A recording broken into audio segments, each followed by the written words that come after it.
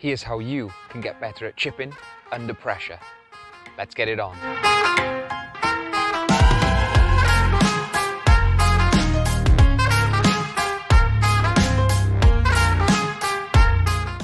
Jermaine Harris here with The Golfer's Mind, and today I'm going to share with you how you can consistently chip it well under pressure.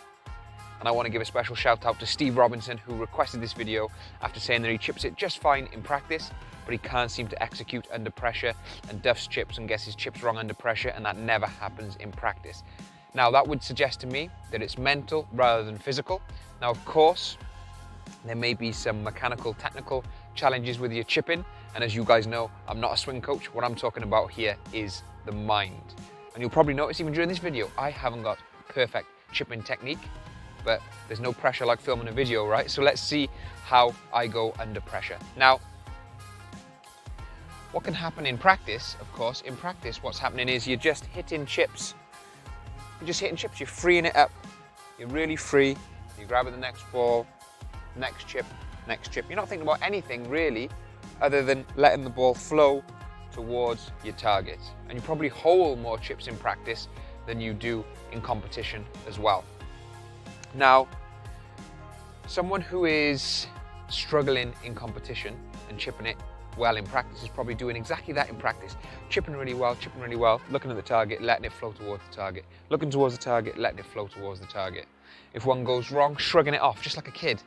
I've got a 5-year-old son. When we come out here and we practice our chipping, if one goes wrong, it's shrugged off into the target again.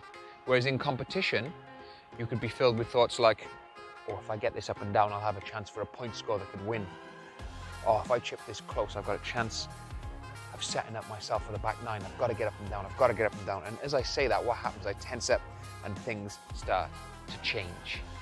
And what happens is then, that tension from your mind that isn't there on the practice ground because you're just getting into the target and freely chipping the ball towards the target, starts to affect the way you think about the chip. In fact, you actually start to think about it consciously, which you weren't doing when you were practicing. So what happens? You think, oh, this is quite a tight lie. What happens if I chunk this? And already you've created an image of chunking it. So what lots of you will do then, you'll chunk the chip. What else could you do? As a result of thinking, oh, this is a tight lie, I might chunk it. You'll get scared and tense, and you'll thin it, you'll scull it across the green. And then what happens on the next chip? You don't want to thin it, so you chunk it. And you've moved away from that free, beautiful action that just sends the ball towards the hole. So my original advice, the first thing I would suggest is make sure that you work with a short game expert, PGA teaching professional, to make sure there's nothing mechanical or technical. So when you know that your technique is sound, then if it starts to go wrong, you know that it's happening from the mind. So I wish I had a magic pill, guys. I wish I could throw a magic wand at you and automatically take care of any psychological challenges you have when you're chipping. I can't do that. I'd be a very rich man if I could. What I can do is suggest that you reinforce a new self-image. So Steve, the amazing gentleman who suggested I make this video, you might have developed the self-image of someone who practices, chips well in practice, and doesn't chip well in competition. And that self-image then shows itself in tension and bad chips in competition. So here's what you can do. You need to build a new self-image. There's no magic pill, but what you can do, every chip that you do in practice, every good chip that you do in competition, one that creates an image of it rolling towards the hole, rolling in the hole, rolling close to the hole. Reinforce that, watch it and re-watch it, and just like you do with the bad ones, guys. I know what you do with the bad chips. You watch it over and over again. Can't believe I did that, can't believe I did that. And you live with it and watch it and watch it and watch it. Let those ones go, and every time you practice, every great one you roll in practice, every great one you roll in competition that rolls towards the hole or in the hole, watch it and watch it and watch it. Go back to some of your chip-ins from the past, some of your great up and downs from the past. Go into it like Netflix in your mind and watch it and watch it and watch it to really build up that self-image.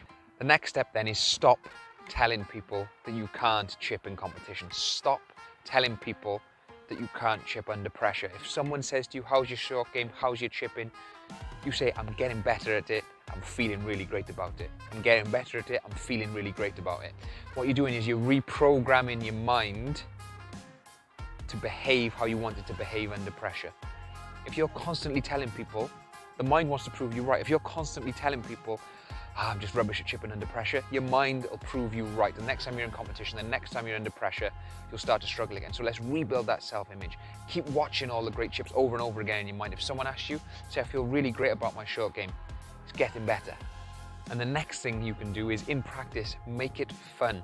Turn it into a little game so you can pick a specific aim point, get into it, just like my 5-year-old son, just so you can look at that target, wipe your mind of any negative thoughts, look at the target, let it go, carefree. If it's a bad one, just like that 5-year-old kid that seems to be getting better at golf so quickly, just let it go, get into the target again. So you can do, I'm very lucky here, I've got these Cotswold stones and I've got a red pen, so I'm just going to very quickly pop down because I know that it breaks left to right, so I'm going to pick a target to the left of the hole and I'm going to paint it red very, very quickly, so I've got a game for you.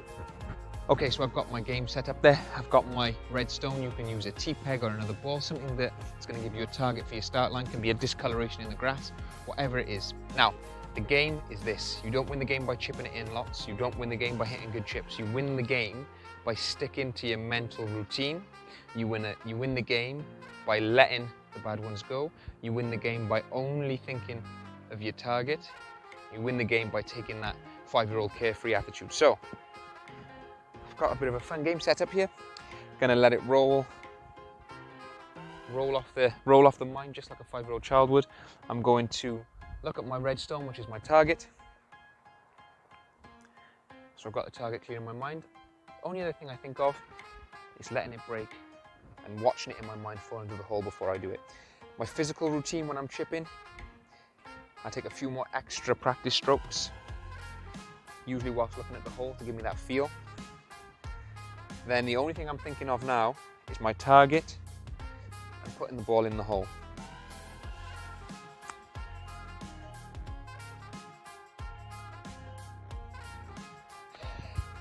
Now I win there because of my routine, not because it went in.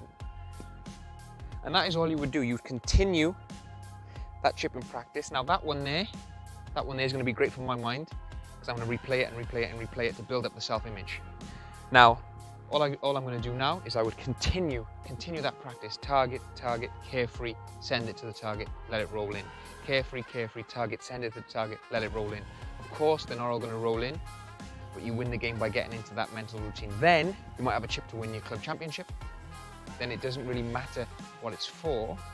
It's just another chip that you've practiced this routine for, and you'll set up. It doesn't matter if it's your club championship.